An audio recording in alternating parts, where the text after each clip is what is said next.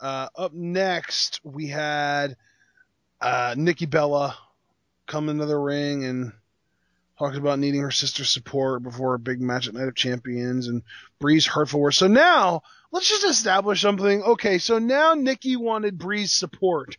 A week ago, she wanted Bree to quit. This woman needs to make up her mind. I hate to be that dick, but I have to come in. No, you don't. You don't want to be anything. I guess not in this angle. I don't, because I have to confess, you paid more attention than I did, because I didn't even think of that as a criticism. I just have stopped caring. Like, I'm so glad you picked up on, like, she said, like, the lack of support when just last week she wanted, like, Bree to quit and just get out of her life and all this stuff. I didn't even pay attention to the disconnect because their problems just don't matter to me. So I can't believe this, but in this one case, yeah, you actually paid more attention to these two than I did. So good on you there. And yeah, what does Nikki want now in her latest list of ridiculous demands? Well, before she wanted Bree to quit. Well, now I guess she sees that that's not going to happen. She's already got the theme music, so she's inching closer and closer to being the only Bella in town. And now she wants to finish the job because she wants exclusive rights to the Bella name. If there was ever a time to make me smile and do something right, if we're really going to go into the realm of intellectual property, copyright, all that stuff, bring back David Otunga to represent Nikki Bella. I mean, if we're really going to go all the way with this, just, yeah, take it to court. Take it to court and have David Otunga represent Nikki Bella, because that would be all smiles for me. But they're not going to do that because, again, it's absolutely ridiculous. I don't think WWE is taking this seriously anymore. If they're going to dig that far down that you're feuding over the name Bella, are you serious? Yes, John, they are. Which is the worst part about it. I know, like, you screwed it up. It's bad enough that me and Ashton really just don't care, which I guess kind of boggles some of your minds because I'm still going on about it. But it was just supposed to be about the fact that Nikki screwed Brie out of her match with Stephanie at SummerSlam. You could have ridden that gravy to, like, all the way through, but now you're just saying, growing up Bella, it was so hard to be me with everything that Brie's done. And now we go here. Now we go here where you want name rights. It's when we do our end of the year awards, I swear this is going to get the worst feud of the year for me, but also it's also going to get most comical, if that's a category, because it's just been so unintentionally hilarious. It's great. I mean, I don't even know. Because Nikki isn't even being, like you said, Ashton, with the contradictions in her demands and everything. She's not even making it so that I could sympathize with Brie. Like, I feel nothing for any party involved. I don't feel contempt for Nikki. I don't feel sympathy for Brie. You couldn't even flip it and get that right, where I could even feel sympathy for Nikki and maybe contempt for Brie. I just feel nothing for anybody. Like, I just want this to be done.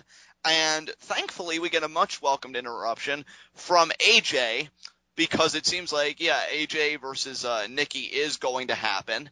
And, I guess we could segue into that, unless, of course, Ashton, you want to put in your 2 cents on this wonderful interaction between the Bella twins. So. Well, John, I could, but on the other hand, I really like having some sanity. You and me both. I'm going to not. Sounds good to me. So, we do get AJ versus Nikki, and that's another interesting thing to come from this SmackDown, because... And you know what, dude? Here's the crazy thing. This match wasn't bad. Nikki has gotten so much better in the ring. The only thing about this match that I could complain about was just Nikki randomly holding her butt up against AJ's and pushing her stomach up against the ropes for no reason whatsoever. That and her cross arm breaker, which on one hand I'll commend Nikki for trying to diversify her repertoire. Yeah, I mean she's trying. It wasn't great execution. Maybe she should talk to her sister's husband and try and get some lessons on how to properly execute a submission. But as we've done on NXT in the past, I feel like we'd be hypocritical, and I'm glad you did say she's at least trying, and that should always be commendable for any talent. Of course. Keep working on it. And I say that with the utmost sincerity, not even trying to be a jacket. Like, keep working on it, because there's something there. And even, like, her power offense, I have warmed up to somewhat. Like, at first I just thought it was a grand joke. Like, really, Nikki, you're going to try and be the next Beth Phoenix? But I am warming up to it. Plus, she's even added some semi-high flying to it, I guess, because she even has her own version of the disaster kick now, which I really like. So, yeah, Nikki's actually putting in the time, and her offense is getting better. This was a solid match, besides, again, that whole butt maneuver where I'm like, what is the effectiveness of that? But, again, as I was saying, it was funny this match happened because on SmackDown, you had Paige defeat Nikki Bella with AJ on commentary, and here everything was reversed. You had AJ versus Nikki, but this time Paige was on commentary, and Paige was a highlight as well because it seemed like she had semi-new gear going on. I noticed she was wearing gloves, kind of had a jacket going on. I kind of liked the look that she was rocking there. And she's like, "Oh, we're not frenemies anymore. We're just enemies. I can't believe she did that to me. I can't believe she took my Divas Championship," which I think is much needed. No more like screwing around. The lines have clearly been drawn. These guys, do not like each other.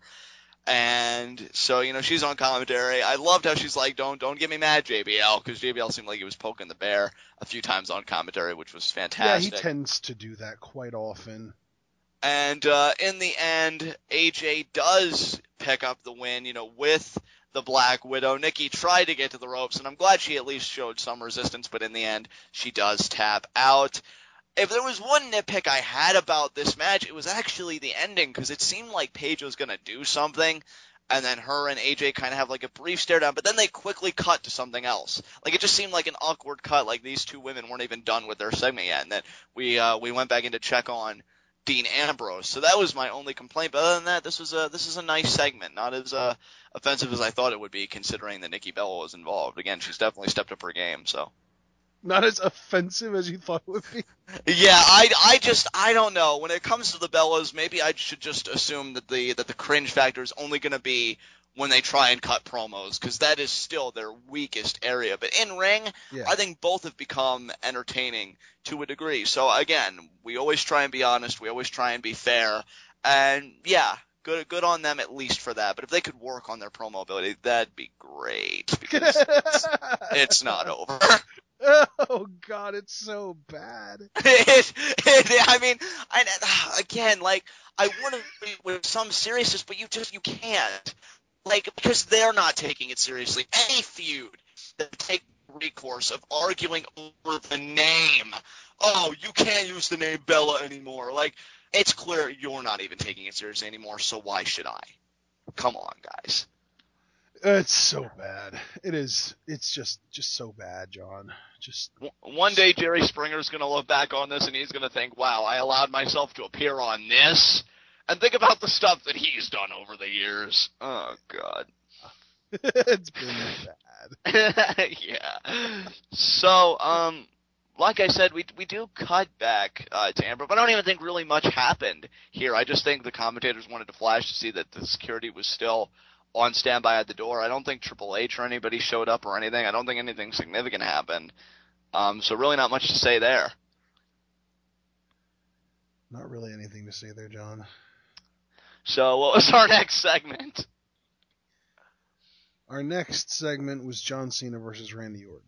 Okay, so this was our main event of the evening. I'm glad we finally arrived there. Yeah, you know what's funny? I noticed a lot of people probably skipped out on this match because, I really did think that Randy Orton versus John Cena at the Why would anyone want to skip out on this match, John? We've never seen it before. I know. I wanted to believe in WWE that Randy Orton versus John Cena at the Royal Rumble for the WWE World Heavyweight Championship would have been the last time. Good joke. Would have been the last time, yeah. And we get it on a Raw. We get it on a freaking Raw. I almost would have preferred just Dean Ambrose versus John Cena. Winner gets Seth Rollins or some crap rather than this again. But no, we got this. And really the only notable moment in this match, because I'm not even trying again to be mean here, but when you've seen one Randy Orton versus John Cena match, especially at this point in their careers, you've seen all of them. The only standout was the variation that Randy does on his rope hung DDT because he did it from the top rope. But that was really the only standout thing here. Might as well just go over the finish. It ends in DQ when Seth Rollins and Kane just get the jump on Cena because he had the STF on Orton because apparently Orton isn't strong enough yet. He had the STF on Orton and he was about to win, and then all of a sudden the heels come in out of nowhere and oh, what a thunk it! So yeah, they start putting the boots to Cena, and then they make the great unveiling of the surprise, which was a legitimate surprise to no one. Well, I guess it's not entirely true, because, I mean, it was the Cinder Blocks, but also underneath them was Dean Ambrose. I know, it was great. Who, after that trick, has proven himself to be a level 35 Grand Wizard at least. And here I thought we were just going to go for the Solid Snake comparisons. Yeah, I saw that image that you sent me after the show, and I'm like, oh, I can't believe that I got the reference, because I've only played one Metal Gear Solid game, but that was enough. Awesome. Yeah. So Great. good. So very, very good. Ambrose tries getting the jump again, as does Cena, because he re-enters the fray. Rollins again escapes, and again, I wanted to give myself to this segment and really enjoy it because it's Ambrose, but it's like John Cena is that uncomfortable, like, pinprick in the back of your mind, just constantly reminding you, yep, I'm getting involved in this, and you just want to groan and say, why? You know, just why? Why? Exactly. I almost feel like going full Kenan Thompson. Why? There you go. Yeah, and that's really it, because there's, again, as we established in our very first segment, it's funny how the circle, pretty much completes itself, the snake eating its own tail, heat of the night and stuff like that. Why is Cena getting involved in this at all? There's no place. It's just an awkward fit, and it's going to carry itself to Hell in a Cell, which has even bigger problems, because then what was the point of the whole Night of Champions finish? What's Lesnar doing? Are we not going to see him again until Survivor Series? What is going on? And I guess now, once again, my hopes and dreams of Orton and Lesnar feuding are just meant by the creative department with laughs and pointing and laughs. So that's where we all are, and that was pretty much Monday Night Raw. Again, it was a fun closer, but just John Cena's presence just reminds you of what's to come inevitably. And that's not a good feeling. So, Ashton, if you have anything to add, I guess we can wrap this up and move on to our next segment. Yeah, let's go ahead and wrap this baby up. It was nice to see Dean Ambrose being the last guy being shown on Raw with his music playing, and John Cena kind of playing a back role. That's nice. Yeah, it's called John Cena learning his place. Yeah. Let's hope that he continues to do that for the remaining weeks leading up to this pay-per-view, because so help me if you ruin this for Dean Ambrose, who's one of the best acts on the product right now with everybody that we've got out and everybody who I guess you choose not to showcase on your product. Dean is one of the most entertaining aspects of every 3-hour Raw. I mean, and I say that genuinely. Like, he's just such a... Without a doubt. Yeah.